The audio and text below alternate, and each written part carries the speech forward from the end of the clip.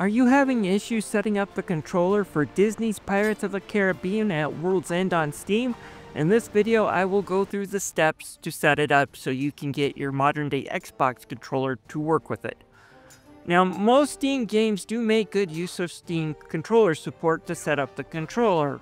However, I guess due to the fact that you have to customize and manually configure the controller in Pirates of the Caribbean, it doesn't work with it.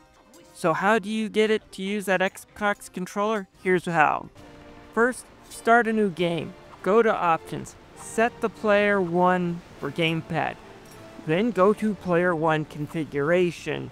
Now you're going to be doing this on your keyboard and have both near you. Press Enter on the command that you want to set up. The first one should be light attack, so enter and then press the light attack button. Generally, I want the X button to be my light attack on the Xbox controller, so I press enter and I hit X. Then back out.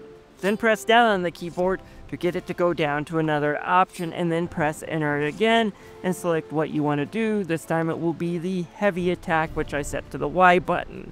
Keep going down the list and doing this. The second page is even going to have you set up what control directions you want the left analog stick to go. It gotta go that in depth in order to set it up.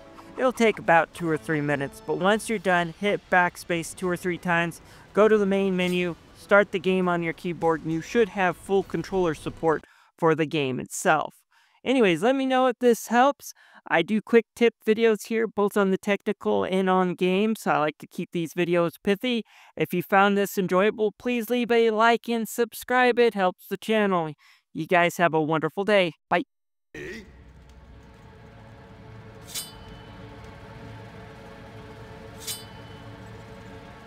have my good eye on you.